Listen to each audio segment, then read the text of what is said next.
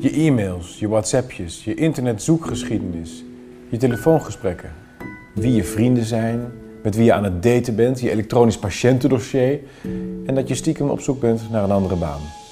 Al dat soort zaken kan de overheid straks zonder enig probleem bekijken en jarenlang opslaan en bewaren als de nieuwe wet op de inlichtingen- en veiligheidsdiensten erdoor komt.